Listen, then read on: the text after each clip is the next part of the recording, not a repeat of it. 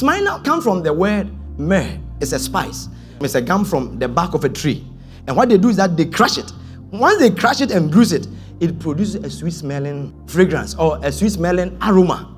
So look at this church, Smyrna, produced from myrrh. And as they produce from myrrh, they are supposed to produce what is called a sweet smelling fragrance. But it must be beaten. It must be bruised before the aroma will come out. Now, as a Christian, we must be part of the church of Smyrna. And the church of Smyrna simply refers to the suffering church. So you remember when Jesus was born, the Magi, they took 3 gifts. They presented unto him gold, frankincense, and myrrh. Now, why would they present to Jesus these 3 items, myrrh, frankincense, and gold? It represented something. And it says that 2 of them, the myrrh and the frankincense, is a place we get to. The 3rd one, the gold, is a reward for the 2. Because you have to crush the myrrh and crush the frankincense to produce the sweet smelling. Then the gold is a representation of what we go through.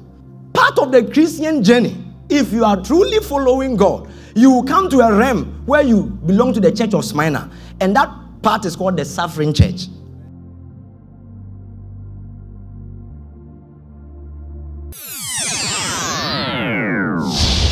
Christ Palace International Ministries.